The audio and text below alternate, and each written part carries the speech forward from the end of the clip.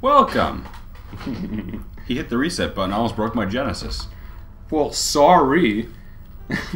So yeah, this is 1 year after the events of the first Streets of Rage. And if you want to know the events of the first Streets of Rage, watch our Streets of Rage 1 playthrough here on Game Mavericks. There is a playlist. And I know that every single 39 of you did not watch it because... It has like 6 views total. By the way, I am the real Mike Rowe. you hear that, others member of Z-Bros? Yeah. So anyways, this is, if you really want to watch the story, we're not going to read the text out loud, but you can read it if you want. Yeah, I mean, basically, the villain from the first game, even though, I know, I guess like they sort of implied that people thought he died, but apparently he's not dead, so he comes back and he's just like, hey, fuckers, I'm going to take over the city again. Come and stop me. This is basically a copy and paste of the first game. Yeah. They make a few changes here and there, update the graphics. The music is higher quality, but we're not really going to review this game. We released like a 3-part series of reviews on these games, so if you really want to know our detailed thoughts on what we think, there's that. We'll certainly have like some commentary on that here and there, but we want to change up the format a little bit from previous Game Maverick playthroughs just a little bit, just to... We're gonna get that Z-Bros diary out of here. Now shut your big yapper. So anyways, I'm Michael, and this is Mike this Rowe. big oaf over here is Mike Rowe. This is Mike Rowe from Dirty Jobs. So Mike Rowe, what sort of experiences do you have with Streets of Rage 2? I'm not really Mike Rowe. I'm M-I-C-R-O Mike Rowe. Oh, you know, the Michael Crichton novel. The Mikey Zander novel. No. Mikey Zandy. Mike Rowe is just a funny way to say Ethan. It's a funny way to pronounce Ethan. But no, I am back in the Maverick chair after a long 3.5 months or so of summer vacaciones.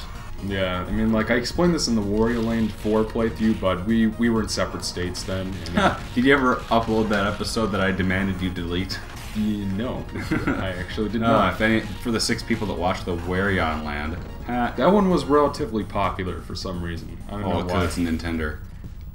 Mayhap. Nah, I watched their video and they made fun of me a lot, so I'm like, you can't air this.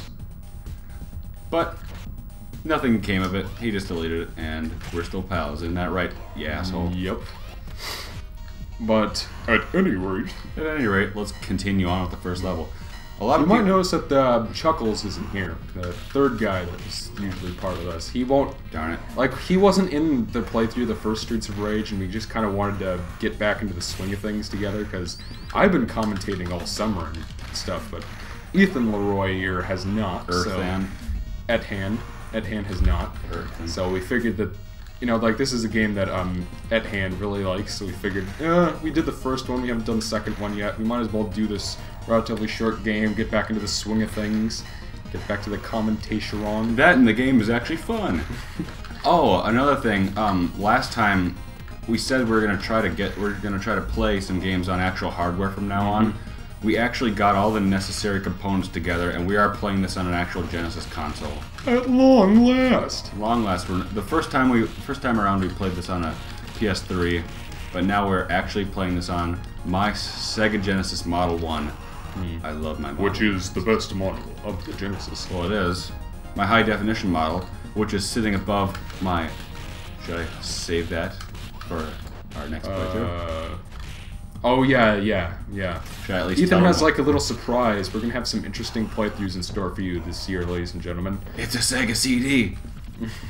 And Ethan actually owns games for it. And they don't suck. Hey, look, it's your resident... Darn it, I can't It's your RA. Jack. Yeah. His name is Jack. Yeah, we live in college. Are we going to tell them what college we're from now, or what? Yeah, we're still at university. We're still at an anonymous university. I was at the U of this weekend. That's the University of... Making fun of our own jokes. Hey, I stabbed him in the face at least. Yeah, I'm not paying attention to anything I'm doing. That's kind of what happens when you play. You can't really focus as well as... Screw you. Fuck you. Oh, I have... It reminds me of that one that one part in the review where it was just like towards the end of the level, and then it's Son just of a like diarrhea. I'm just sitting there, and then like suddenly like the camera zooms in on you throwing a knife at me.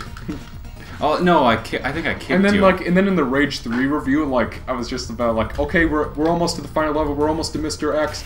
No, and then like you punch me in the back and I die for like the last time. Did I really? Yeah, that's what happened. That's right. I killed you. That was funny. And then like in the actual review, we didn't like even write anything about it. It was just like, oh, you died. We didn't even think about it. Yeah, You we just zoomed in on it. Yeah, like you didn't even acknowledge that you had just killed me. It's just like, huh, you just suck at this game. Yeah, so let's stop reviewing this and actually talk about the game.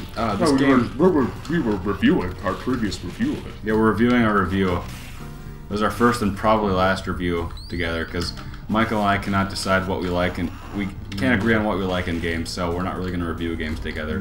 Yeah. But we will play games together, if that makes any sense. I mean, we have some very drastically different views on some things, so it makes it kind of hard to sit down and write shit together. I'm not gonna lie. When both of you like games for opposite reasons, and you can't respect you can respect, but you can't like each other's favorite games.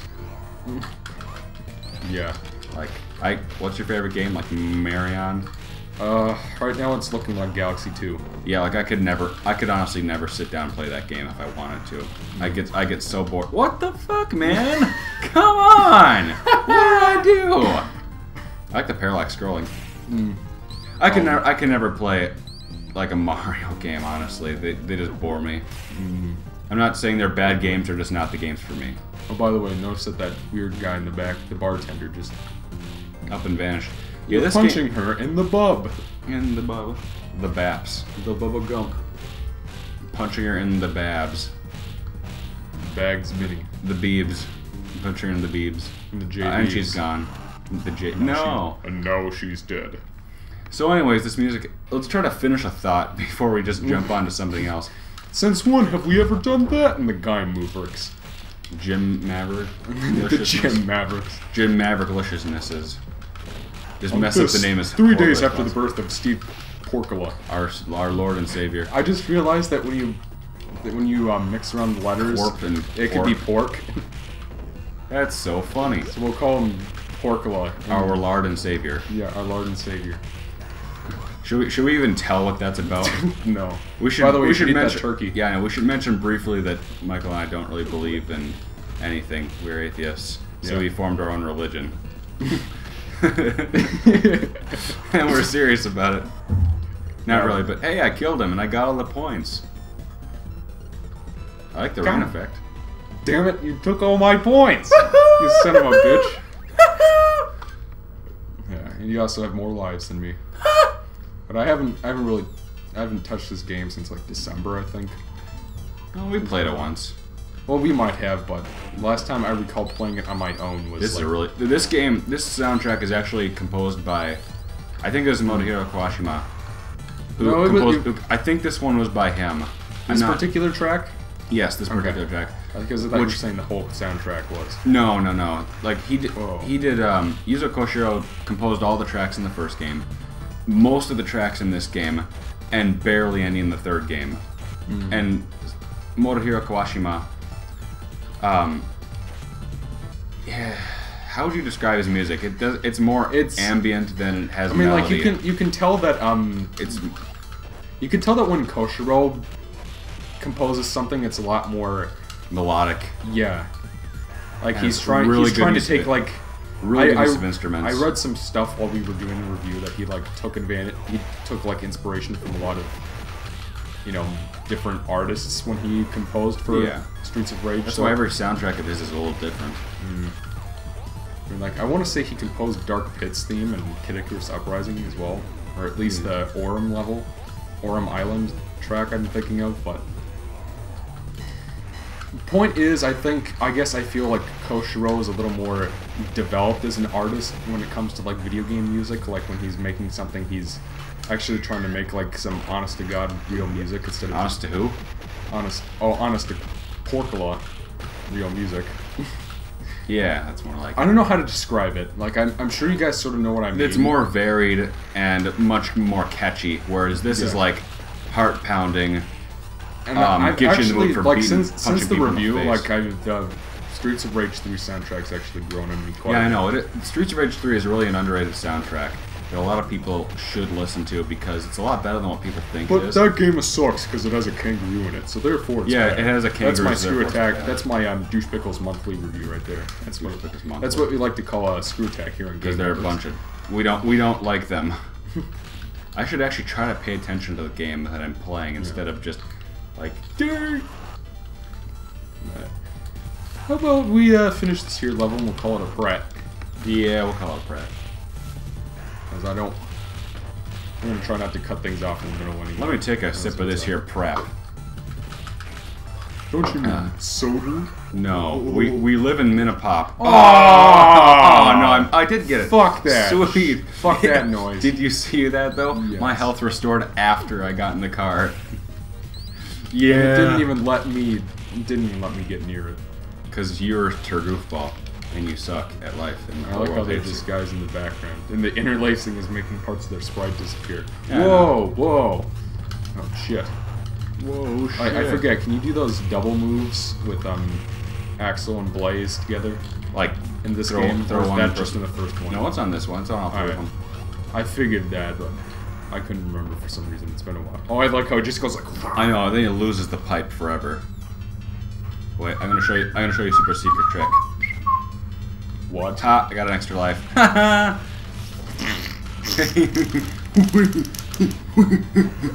Son of a bitch. Oh, there's a Donovan back there. Oh, I like how all the black guys are just named Donovan in this game. Donovan. Did I kill you? I think you did. Oh, that's good stuff. No, I wanted those points. I wanted to steal them from me. Fuck you! Fuck you. We should play the dual mode in here. The dual mode? Oh yeah, maybe as like an extra video or something. Yeah, maybe. That'd be funny. We haven't actually done one of those in this show yet. Extra part. So, Etherin, what did you do this summer while I spent the whole thing doing YouTube shit? I've spent the whole summer making shitloads of money and buying expensive games. Expensive shit. That costs a shitload of money. Like a special one we'll be playing coming up here. It's we won't give too much away, but it's a Sega CD game that not many people have had the luck to play. Oh yeah, this guy. Yeah. Yes. Quick, use your screen nuke. Oh wait, we can't do that.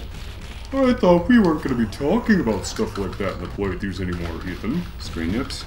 No, like changes in the gameplay. Son of a cock, man! I mean, like the special attack system has been revamped for Street Rage 2, and honestly, I like it. Man. Yeah, it gets improved further in Rage 3, and that's what I here. prefer the most. Like, the screen nukes were nice, but they didn't really. Fuck, bitch! Fuck! I prefer having like the more advanced moveset, honestly.